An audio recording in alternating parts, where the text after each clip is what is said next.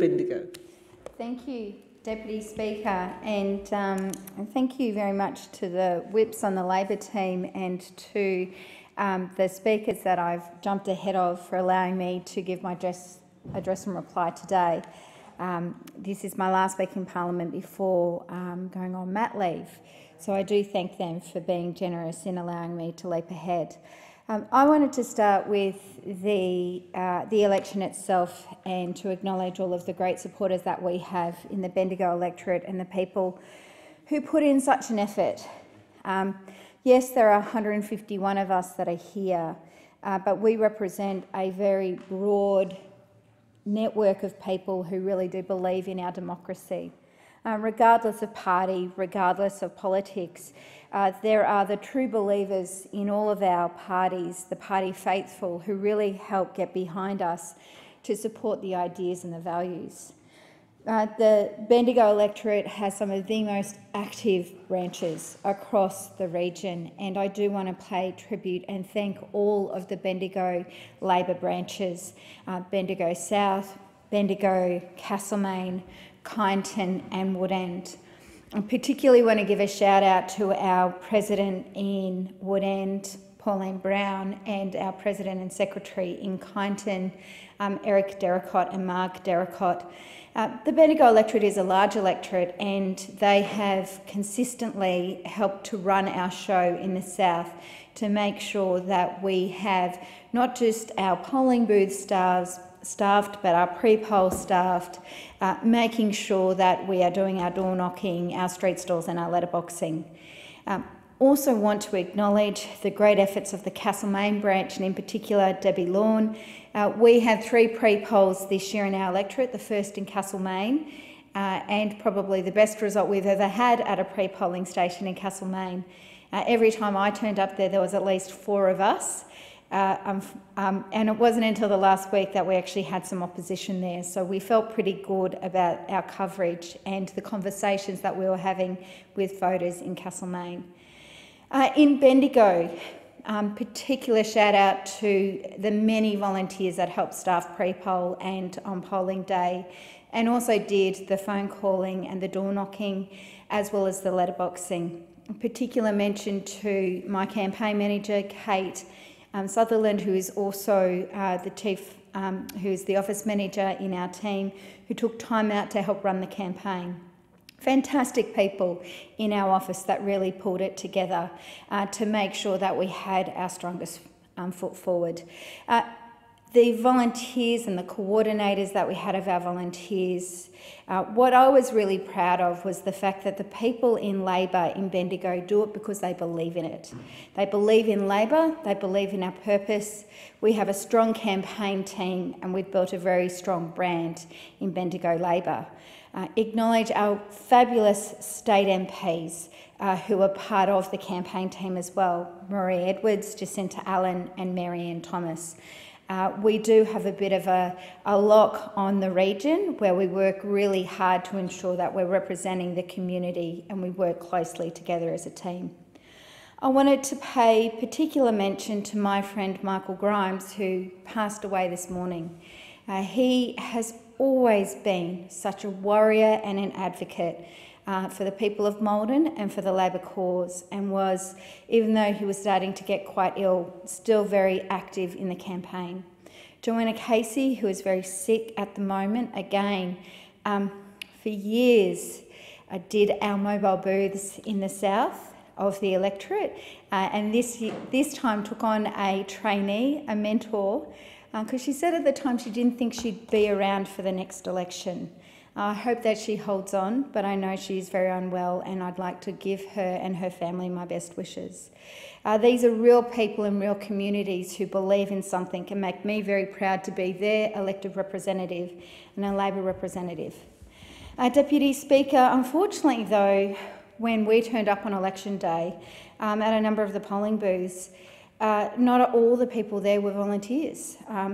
You know, the Liberal Party had taken the unprecedented step of paying people to hand out how-to-vote cards. It's the first time we've seen it in our area. Bendigo is a marginal seat. It's a swing electorate. In 2013, the margin dropped to 51%. We just held on. It was a tough election. To go from that election in 2013 to 2019, where the Liberal Party engaged a Labor hire agency and paid people to hand out how to vote cards, starts to really question, do people in our region support their values? And people don't. The results in Bendigo really reflect that. They weren't the only one. We had a number of candidates that put their hand up in this election who were for the Clive Palmer Party or for the Pauline Hanson Party. We had a number of to the right of us candidates, including the Fraser Annan Party, that were all working closely together. And on election day, being paid, not their volunteers, but paying people to hand out how to vote, it's a step in our democracy that I think we should be worried about, that we pay people to hand out party material. It is less about the values and the ideas and that broader social movement and more about who has money. And we saw that play out in a number of areas, and whilst parties are still doing their reviews and whilst there's some work for the Joint Standing Committee on Electoral Matters to do, I believe that all Australians should be worried that individuals can spend $60 million on an election campaign to have an influence. Money has entered this federal election campaign like no other and has had an influence. Deputy Speaker, I also believe we really need to focus on the role of social media and the impact that it is having on our politics, not just in election campaigns, but all year round. Some call it fake news, some call it misinformation. But the problem is that when a lie is identified, when misleading information is identified on Facebook, all they do is cop a complaint. They are not bound and have not been bound to take down that misleading information. If it was in a newspaper, if it was in if it was in print, if it was on TV, there would be avenues for candidates and political parties to pursue that misleading information. Truth in advertising does occur in the mainstream media. There is a process. Sure, it could be strengthened, but there is a process. But the same does not exist for social media engines. So, Deputy Speaker, I really hope that our committee, the Joint Standing Committee on Electoral Matters, really looks into the role of social media and the impact that misinformation and fake news and fake campaigning and, quite frankly, lies is having. And that's not just the impact it had on our side of politics, but on all sides of politics. We do not want to be a parliament that is elected because of the amount of money an individual or business interest may have. We need to be a parliament that is elected through a genuine debate of ideas, a contest of values, the people who get out there to do the grassroots campaigning to say this is our vision and our plan for Australia. In Bendigo, I'd like to really thank the people of Bendigo electorate.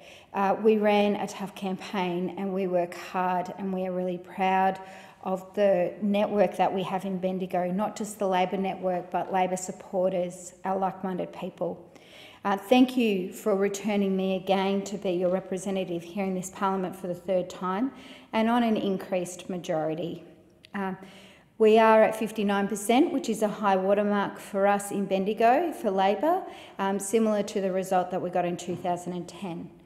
The reason why I raise that is not to crow, but to talk about why it is we had a positive result. That is because we had a plan. Labor had a plan for Bendigo, and we were honest about that plan. We made commitments towards community infrastructure projects that people in the region really wanted to see.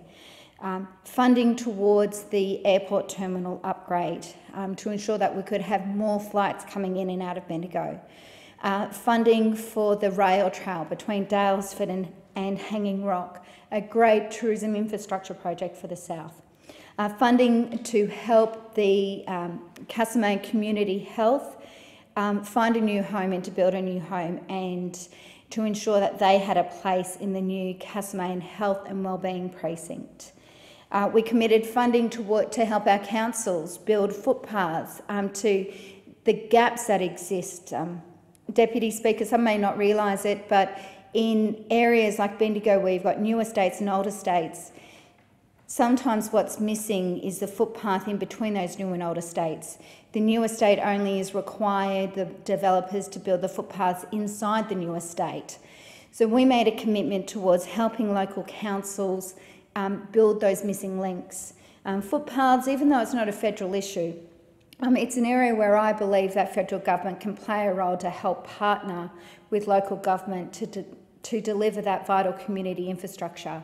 Just like we have roads to recovery and we have bridges to recovery, we could have paths to recovery that encourage people to be out, to be active, to be riding to school, riding to work, to be pushing strollers, for older people to feel safe when they're walking, making sure that we're helping our councils filling those missing links. And in regional communities and regional town centres, there are a lot of those missing links.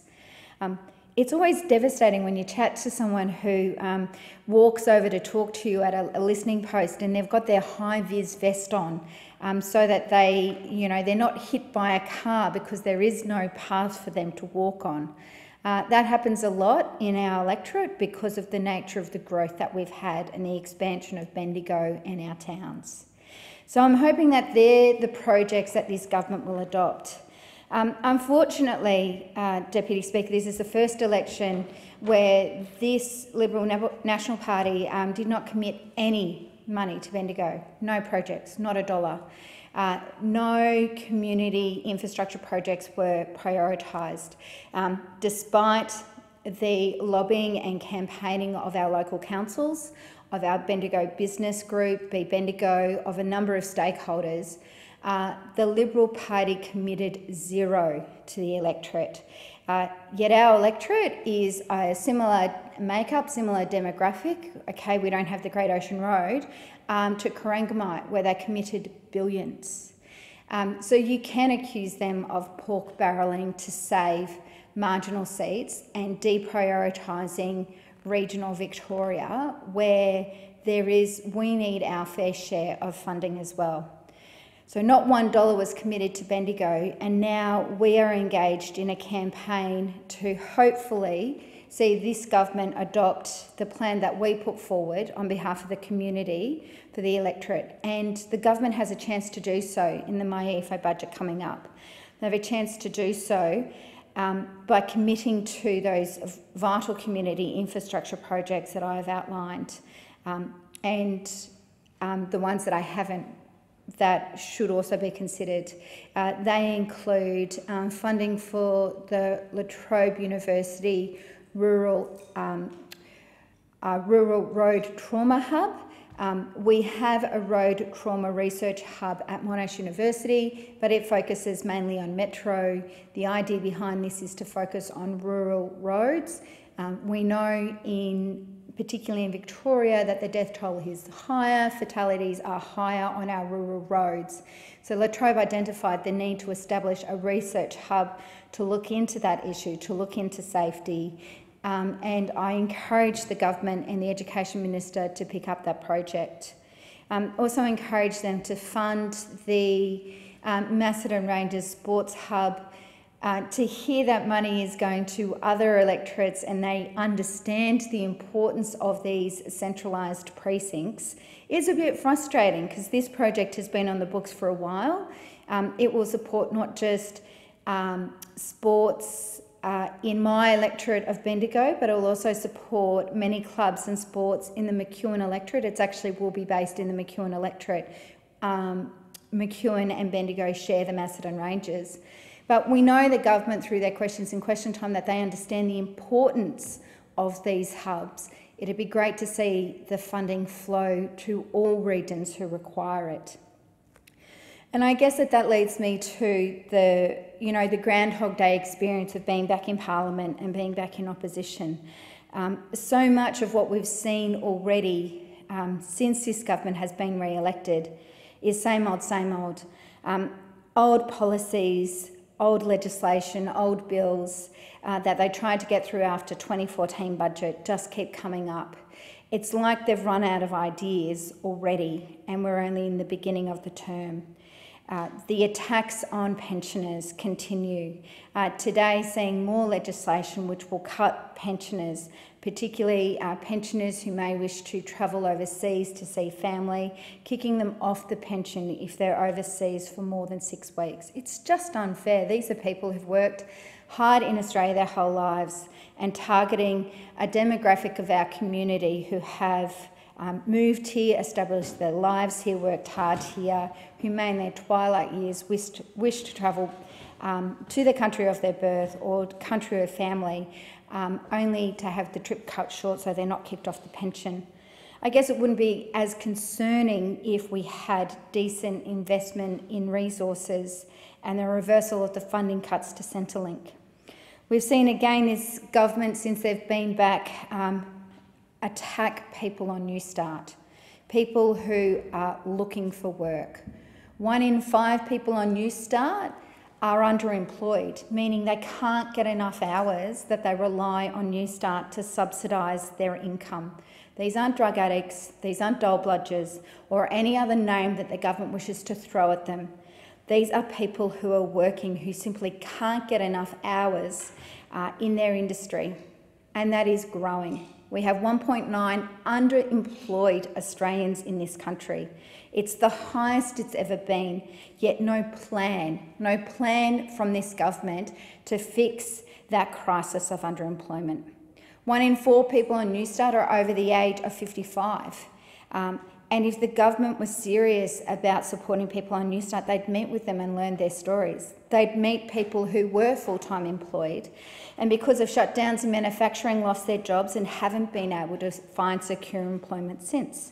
Or they were working in a profession which they physically could no longer do. I've met nurses, I've met construction workers, I've met cleaners who after the age of 55, 60, they might incur an injury and they can no longer continue in their occupation. Many have retrained and tried to get work in their new field, but the jobs don't exist. This government has done nothing to address the real issue of age discrimination when it comes to employment. This government has done nothing to really support young people looking for work. They continue to tout their PATH program, the exploited $4 an hour internship, the Work for the Dole program, which evidence and inquiry after inquiry has proven it is not a pathway to genuine work. What they have not done is struck a compact with industry about how do we rebuild those entry-level jobs.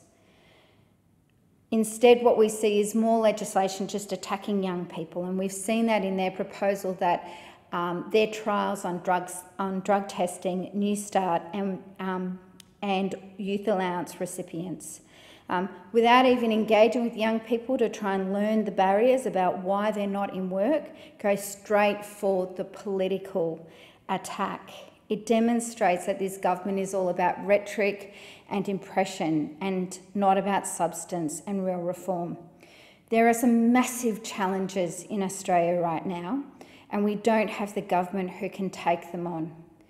Last week alone, the statistics that came out should be the alarm bell, the wake-up call the government needs to get on with genuine and real lasting reform. The fact that 1 in 6 children are living in poverty. In some of our communities, in regional areas like Bendigo and some of our suburbs, it's 50% of the children. The report went into that level of detail. Yet no plan from this government, no commitment, no outrage, no inquiry, no crisis meeting to tackle that issue. We also had the startling statistic that 1 in 4 women go without food, a meal, at least one meal a week because they're feeding their children. Yet no genuine conversation about how we're going to tackle food insecurity and the challenges. I've mentioned the challenges with underemployment. We have problems with long-term unemployment. The economy is not fair and not delivering for all. It's time we had a government that stopped with the rhetoric and started the reform that's required to ensure that all people in our communities get a decent and fair go. I hope that the next election comes around quickly and that it's going to be a fair contest of ideas and a fair contest on the agendas and platforms. And it's not just going to be skewed by who has the most dollars and who can have the biggest fear campaign on social media.